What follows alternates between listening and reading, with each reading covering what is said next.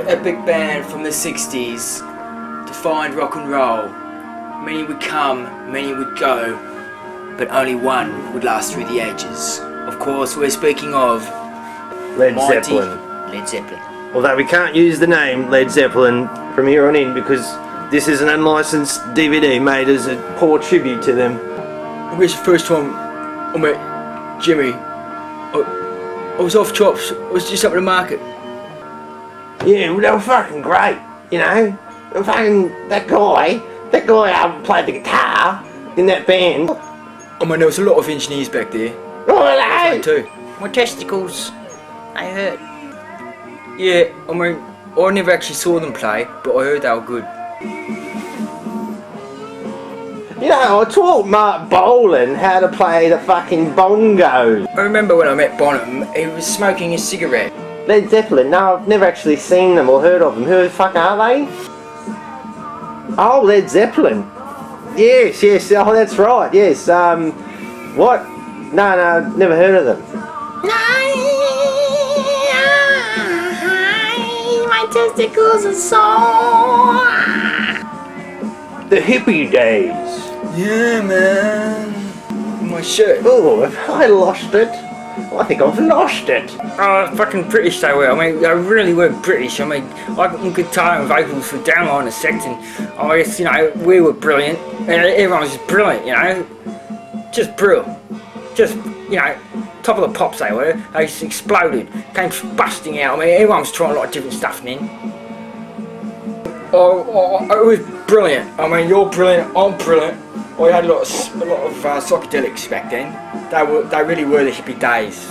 But there was this other guy who you might want to interview who lives down the road. He knows somebody else who met this guy who went to a gig.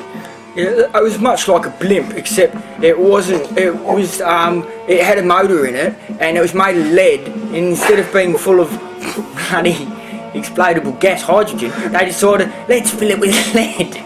I mean, I've got NITS, and I think I caught them from Led Zeppelin, but I can't be too sure, you know, because I mean, fuck, I mean, everyone's got NITS. Yeah, they're fucking sluts, right? They used to fucking jump in the bed, especially with Jimmy. I mean, they loved Jimmy. It was brilliant. It was just brilliant, you know, just brilliant. And he was a really good guitarist too. Yeah, then they went to America. I guess that's where they really kind of cut their own path there. And all these fucking septic tanks were going, these fucking bombs. What are they on about? We fucking showed them. Bit of fucking steel. Right up them. Like we gave it right up Fritz. I smelt a lot of odour coming from the rehearsal room down the road where Led Zeppelin often rehearsed songs. That was before they went to the tour of America, which proved to be very successful, or so I hear from my mum. And that was where I caught up with Jimmy Page's brother, Brian Page, who also discussed about his brother's preoccupation with satanic, ritualistic, I don't know, like he said he wanted to fucking kill people, he said. He wanted to cut someone's head off, and I just laughed. I said, not in the hippie era, surely, young lad, you know, and I said, just smoke a peace pipe, and then I tried to plug a fucking a cord into his head. And it was bizarre because I said, well, you can't cut the lunch down here at Oxford Street, you know, Brian. And he's, I don't know, it was just amazing that I was so close to somebody who was possibly famous. And in this case, in Led Zeppelin, so that's probably why you're talking to me today. You know, I mean, a lot of people talking about bloody Led Zeppelin. There's also Black Sabbath as well, they're having a good run. But I think Led Zeppelin really were the power band at the time. They did a lot of work for charity and whatnot. They were always proud to call themselves Brits. Part 3. Everyone's a yarn bird. Yeah, I fucking, once I got rid of my NITS and stuff, I was pretty clean to get out there and start rooting again. I sensed with Led Zeppelin there was a maturity there, an understanding about where suits and pants fit in, and where guys who hang out down at the barn would sometimes have to suck each other's cocks because they couldn't get a root. I guess fucking Jimmy Page sort of started his way in the fucking yarn birds, but I mean, lots of blokes are having a fucking go, you know? Yeah, well, I'm not saying that I contracted syphilis directly from John Bonham, but I'm sure by sitting on his drum stool I got a very angry itch. And that later became influenced with the angry inch, or 6 inches of pleasure. I can't remember which one it was. But his drum stool, I burnt it.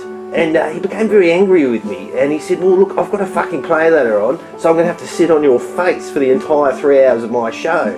And I actually had my nose broken. There was blood pissing out, and he just squashed his buttocks straight in there. And he said, well, this will teach you, won't it? This will teach you not to burn my fucking drum stool. And I actually was surprised that I did learn not to do that ever again. I was playing this thing beside me. I think it's a piano. Yes, that's it, a piano. And it made me want to play more minstrel shows. I mean, there was something kind of sexy about it, kind of mystique.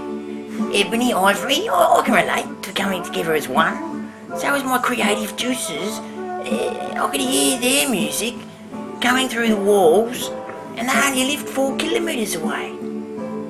Everyone was touched by them, and we touched them. There was a super cool arrangement of touching. I started to question why I should bother.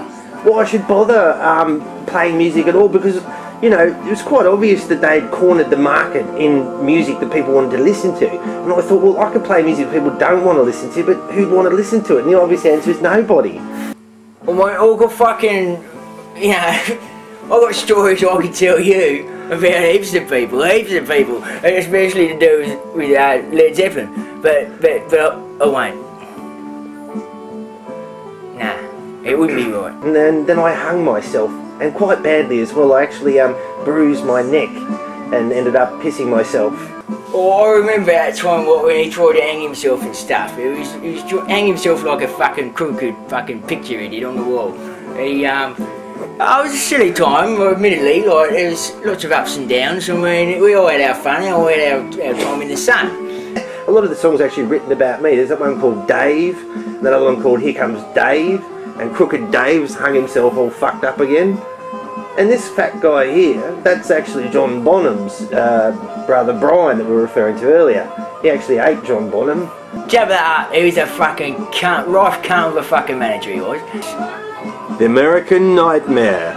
When they went again to America, they had some good times, but they also had some bad times. I mean, everyone seems to look back and go, oh, they were the good times, but I mean, there was a fucking fair few bad times too. I mean, we've all had them, haven't we? I mean, just the other day, right, I was watching this show, and there was this person from America, and they were all like fucking, look at me, I'm American. They were talking about me all during their trip through America, especially during the Midwest on the bus. They apparently just talked about me non-stop for 36 hours, and I could feel it. My ears started to get very red when I was trying to hang myself back in Oxford.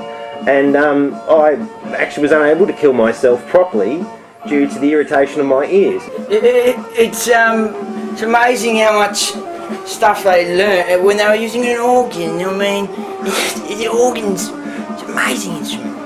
I mean, there's buttons, then there's levers, there's what's that thing? A foot pedal. That was fucking amazing. All of them. They just played all instruments. But, I mean, he was amazing, Led Zeppelin, how he did that. He was amazing. He was like 4 people. And I especially remember one incident where we were down at the Oxford Tavern having a couple of cold ones, and they came in and I guess they were all a bit pumped up and stuff. Well, it wasn't actually them, it was their second cousin, what's his name?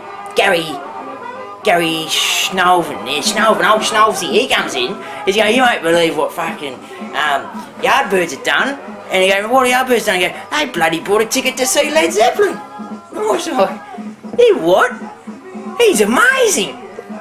Yes, and I actually wrote a letter to the Examiner, and I said, Robert Plant is out of his fucking mind if he thinks that he ended World War II, because quite honestly, the gumption of that man, and also John Bonham. Oh mate, I fucking like they were right cunts and stuff, but I still love playing bass like in my band, Let's Zep.